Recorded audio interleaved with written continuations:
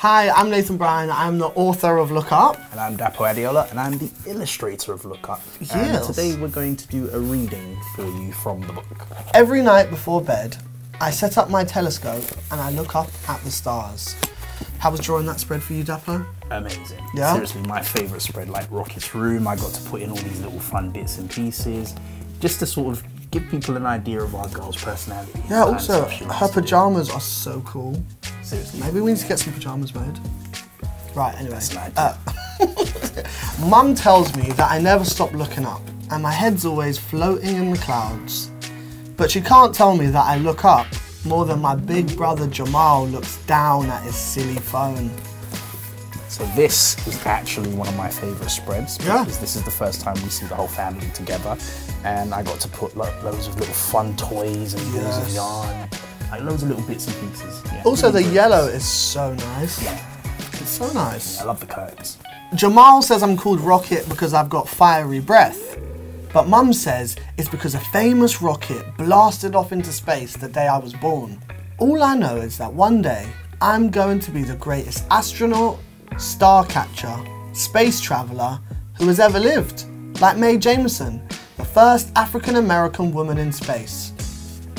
Did you know Mae Jemison went into orbit around Earth in the Space Shuttle Endeavour, even though she's scared of heights?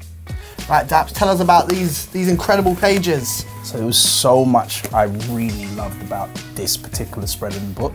I got to do like real sort of imagination scenes and Rocket as a giant sort of Godzilla dragon with a cat, and you know, Mae Jemison and Rocket and the cat as planets. I just had so much fun, and this little part here is a part that I've had a lot of good feedback about. With Mum doing Rocket's hair. Like, I've had so much good feedback about that, how so many people could relate to that. Yeah. So it was really nice. Yeah. I'm totally prepared. I've defied gravity, captured rare and exotic life forms, and built a ship to the stars. For today's mission, I'm gonna see something incredible. The Phoenix Meteor Shower. I want everyone to see it with me. So I've made some flyers to hand out. This whole toy press conference as well, like I really had so much fun doing like the whole soapbox thing. Yeah. But, yeah. And you drew this on a shop window the other day, didn't you? I did. Painted it on a rude. shop window for the first time. Independent bookstore, went in there, did my bit. It was nice. Yeah, it was really fun. Incredible. And it looks amazing, and it actually looked a lot like the book, I'm proud to say. So yeah, it was good. That was a little snippet from our book. Yeah. And if you want to find out the rest, you know what to do. Yeah.